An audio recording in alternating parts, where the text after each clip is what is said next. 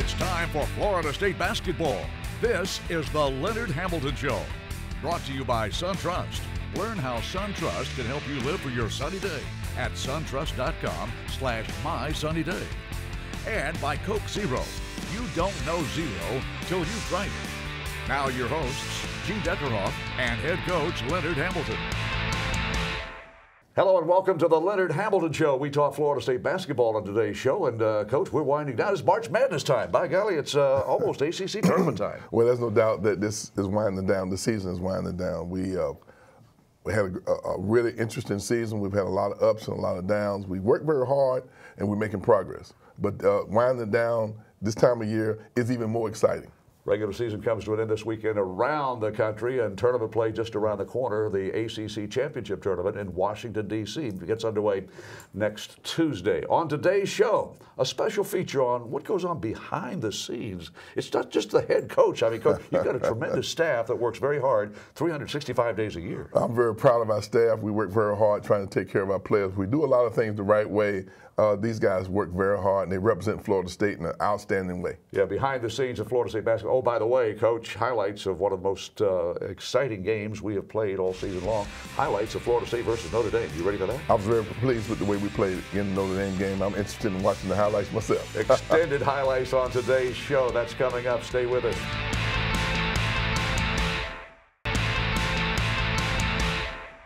Welcome back to the Leonard Hamilton Show. And, Coach, we promised to look behind the scenes of Florida State basketball. You've got a huge staff. You've got assistant coaches, obviously, that we have had a chance to visit with all season long. But the guys and gals behind the scenes, Coach, they got a lot of responsibility.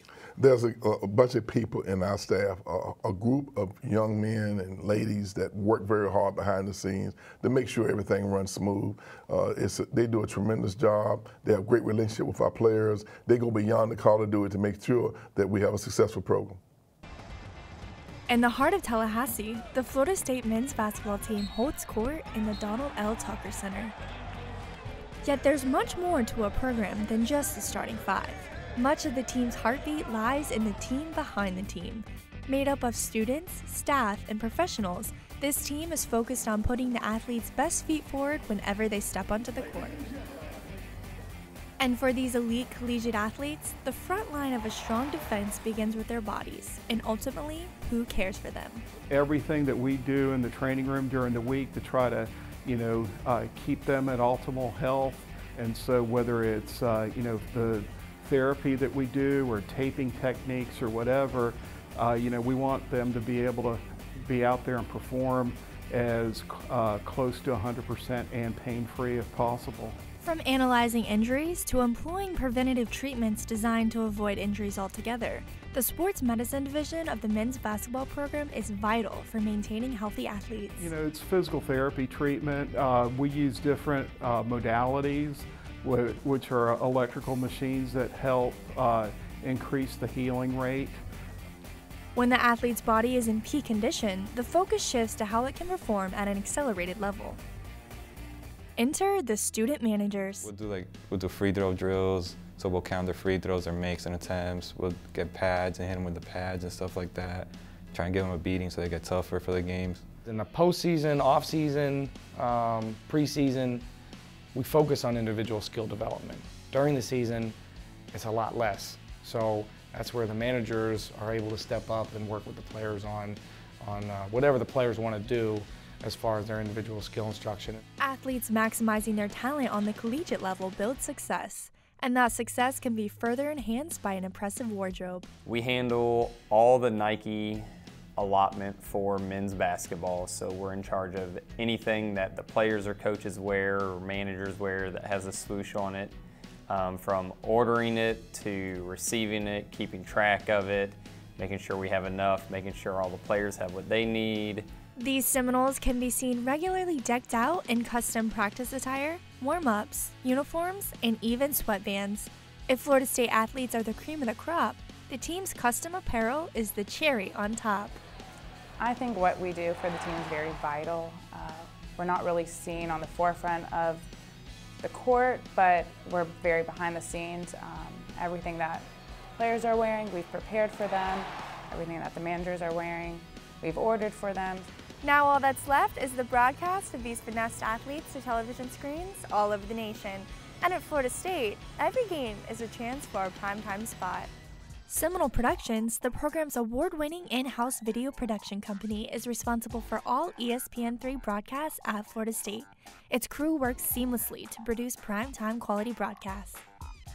ESPN3 is a full broadcast. Like, what we're doing on ESPN3 is what's being done all over the world on major networks. Athletes at Florida State are provided the unique opportunity to be covered thoroughly, from post-game sideline interviews to features and highlight packages. You know, at Florida State, we're doing some things that are pretty unique and special outside of what else has been going on in the country. You know, we want to give everybody their opportunity to be noticed and to have an outlet to be seen. As the Noles put another season in the books, the ranks behind the team feel just as much pride in successfully supporting the program for another year. From sports medicine to broadcasting, Florida State men's basketball is groomed and finessed by a tribe dedicated to promoting student success behind the scenes and on the court.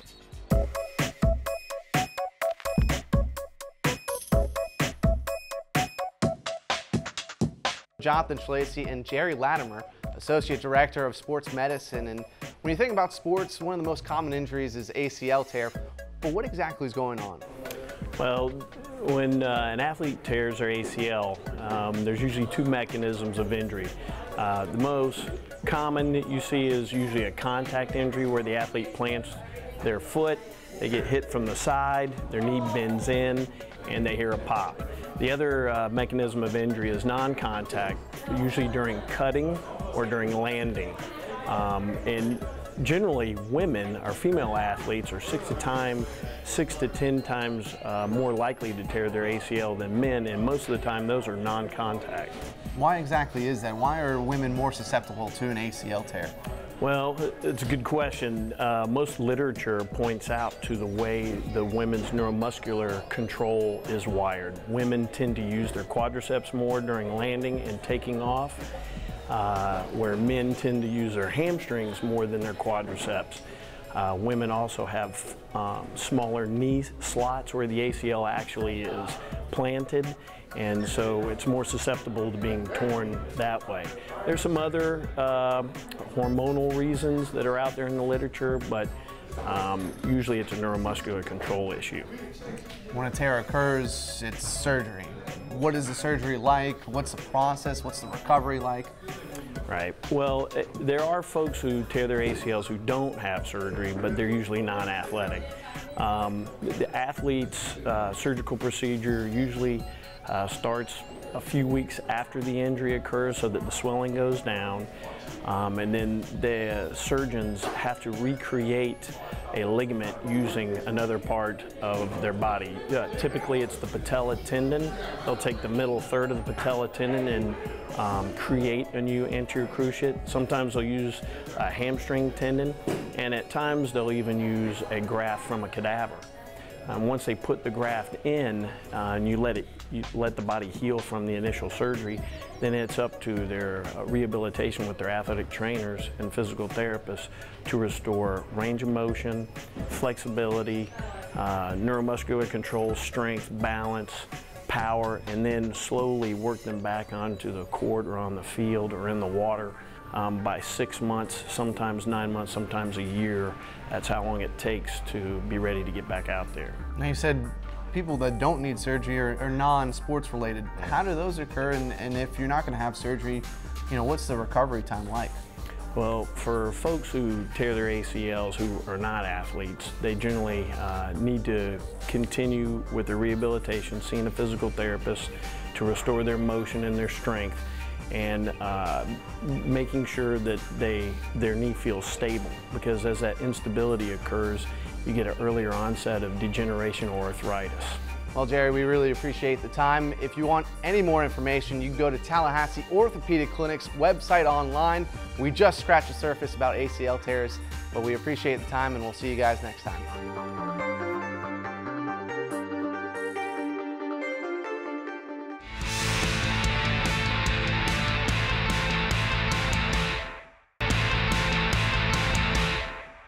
We're talking Florida State basketball on today's Leonard Hamilton Show. You know that. And, Coach, it doesn't get any better than beating a ranked team and playing maybe as good a basketball as we played all season. Notre Dame comes to town. Well, there's no doubt that Notre Dame has had a tremendous season. They have upset some people. They're the most efficient team, one of the most efficient teams in the country. So we knew we had to be at our best. And I think we set the tone early in this ball game at the defensive end of the court, Coach. No doubt that defensively we were really in a situation where we knew we had to play. There's Dwayne coming down on the first possession, and he knocks down the three. He was very comfortable, really very relaxed. Bojanowski had several blocked shots in the first half that gave us some opportunities to get out and get some easy baskets. That was a tremendous block. He blocked it against the backboard, and we were able to get out and get some transition basket. Yeah, Boris Bojanowski playing like a senior and playing his best ball game of the season, maybe of his career, with 6 block shots in the ball game. He had a great line statistically, but he also altered an awful lot of shots. Well, here again, there's XRM making a tremendous pass to Boris. He sets the screen. He was really, really into the game. The guys were playing together. The chemistry was good. They play a little zone defense, and we bring some sharpshooters in. Monte Brandon very seldom takes that corner jumper, but you like what the result was on that one. What I like is that Dwayne created the shot for him. Here's Dwayne once again getting the ball inside below the three-point line, collapsing the defense and getting us out and getting us a great shot. Coach, you mentioned the extra pass and how efficient the offense is when you get that extra pass. A ball screen set up, and Dwayne Bacon has started the last game. He's Rookie of the Week. He had a tremendous performance. Well, I'm looking on the floor, and we have three freshmen on the floor. That's tremendous this time of year. Jarquez Smith comes off the bench and gives you some instant offense. He's had a good couple of games here in a row. Well, there's no doubt that he's playing very well. His book, we got a rebound, but Book kept the ball at large. My goodness, a great play by Benji Bell. He was really on, moving the ball, playing with a lot of confidence. We got back in a hurry after made passes, forced Notre Dame into a rare turnover. Coming into the ballgame, they were the top team in the country protecting the basketball. We forced them into 7 turnovers in the first half. Well, that was Dwayne pushing the ball down the court, looking for his teammate, making another very unselfish play. Offensive rebound, Boris Bojanowski. He goes up very strong. Boris got the rebound, but Monte was the one who dislodged it and kept the ball alive. Again, at the defensive end of the court, Coach, we out-rebound Notre Dame 40-35, dominating performance on the glass. Once again, here's Dwayne coming down, finding the teammate, pushing the ball down the court, making the extra pass, and playing very unselfish basketball. Get it to the captain, Devin Booker, dribbles, and nice dish. Another unselfish play by Devin. He had a wide-open shot, but Bacon had a better shot. Yeah, 3 assists in the game, 8 points for Devin Booker, our captain. Another penetrating pitch play. We got more of those types of plays than we had any other time during the year. Malik Beasley can't get the layup, but he gives it off to a big guy that can. A nice stuff by Boris Bojanowski. Well, there's no doubt, once again, an assist that led to a basket. Again, a defensive rebound. Notre Dame gets just 1 shot at it. And in transition, XRM's got the green light to take that shot in transition. Everybody on our team pretty much has the green light. They're taking high percentage shots. About a 15-foot jump shot. Devin Booker gets, how about the alley-oop pass? Was that an ad-lib play, Coach? Well, here again, the guys are looking for each other, creating opportunities for each other. Benji Bell came off the bench and had 14 points, and he finds a teammate. Maybe not an open shot, contested shot, but Dwayne Bacon playing not at a freshman level. He looks like he's a mature basketball player. Well, but the most important thing here is Benji Bell was looking for him. He got into the lane, collapsed the defense, and we shot 46% from three-point range. That'll help you in the first half. That'll help you on anybody's book. Coach, Florida State, we never trailed in the game against Notre Dame, and we built as many as an 18-point lead in the first half. We're up 16 at halftime. That's a tremendous first half of basketball. That means that we're growing, we're improving, we're learning more about how to play with each other. We had a nice rotation of players that came in the game. We seemed to all be on the same page. We made the extra pass. On the other hand, defensively, we got stops that gave us an opportunity to get a few more attempts. If you liked highlights of the first half, we have second half highlights just around the corner. Stay tuned for those.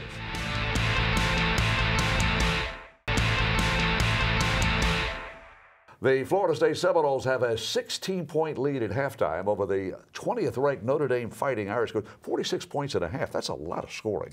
Well, we shot the ball very well. There's no doubt about that. But I think what really helped us was that we really defended very well.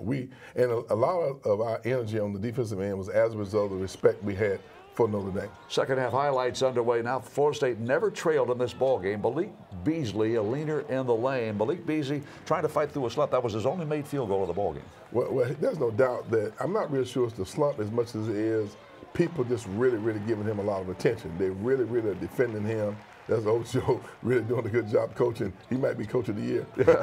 Ojo and Phil Kofer, two guys you'd like to have available to play for you right now, wouldn't you? No doubt about that. We missed that physicality that they gave our team. Yeah, Notre Dame, a team that has been, well, they got 10 wins in conference play, and right now they're a high-seeded team in the tournament, but we take them to task in this ball game, build as much as a 24-point lead in the second half. Great ball movement. Devin Booker, but Bacon there he was finding the open man. And what can I say about Devin? He's had a great year for us. Devin Booker with a nice driving layup and shot it with the left hand. And here's an open shooter in the corner. Benji Bell is red hot from beyond the arc. Well, Benji is very capable of being consistent from three-point range. He has a little bit more confidence because obviously he's a junior. He's been around a while. He's played in the championship. A tremendous block. Our guys were really on point defensively, looking for each other. We'll watch this block again. It could have been Dwayne or Jarquez. That was Dwayne Bacon. Dwayne got the block. I think he got his second block of the year. Now here's a three-point shot. Devin Booker's been doing that his entire career for us. No doubt about that. He's a tremendous shooter.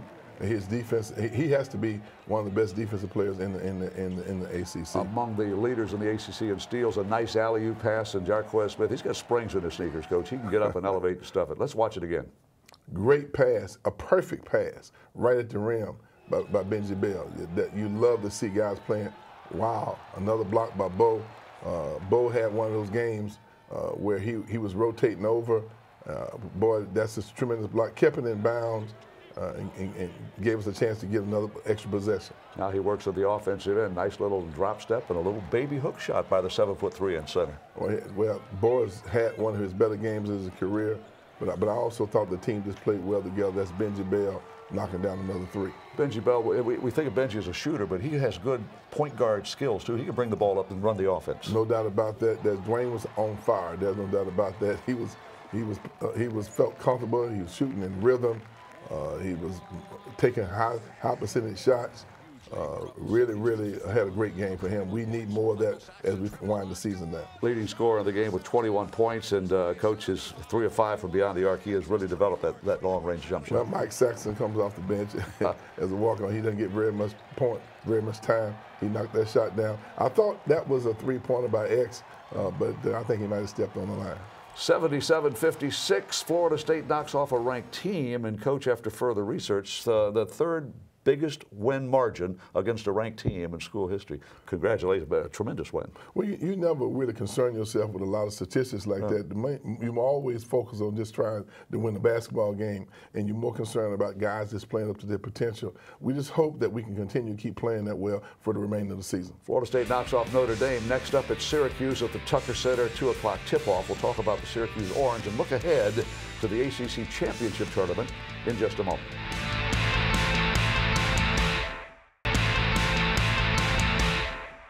Welcome back to the Leonard Hamilton Show. We've seen exciting highlights of Florida State's huge win over the Notre Dame Fighting Irish. We've looked behind the scenes of Florida State basketball. Coach, I guess it's time to X's and O's the Syracuse Orange in Tallahassee, a team that beat us on their place. It's our turn to pay them back, perhaps. Well, Syracuse comes to Tallahassee with that patented 2-3 zone defense that they've always become famous for. It gives a lot of teams difficulty as they try to attack that zone defense. I like to save some of those 3-pointers we made against Notre Dame in the Syracuse game. So we got to execute against their zone defense. But on our defensive end, they have tremendous one-on-one players. They shoot the ball very well from the perimeter. We had a hard time defending them. They shot close to 60% on the offensive end up there. We got to do a better job defending them this time. Coach, it's the first game or the second game of the month of March for the Seminoles. The first game, we beat Notre Dame the last week of February. It's officially March Madness time, isn't it? No doubt about that. As we move from the Notre Dame game to the Syracuse game in a short few days, then we move on to the ACC tournament. tournament. It's March Madness. March Madness is here. March Madness is here. We appreciate you tuning in and watching highlights of Florida State basketball every week on the Leonard Hamilton Show. We have a show coming up next week as the Seminoles head to Washington, D.C. for the ACC Championship Tournament. That's our show for today. Thanks for tuning in, and remember, go Noles. This has been the Leonard Hamilton Show, brought to you by SunTrust. Learn how SunTrust can help you live for your sunny day at suntrust.com/mysunnyday. And by Coke Zero. You don't know zero till you've tried it.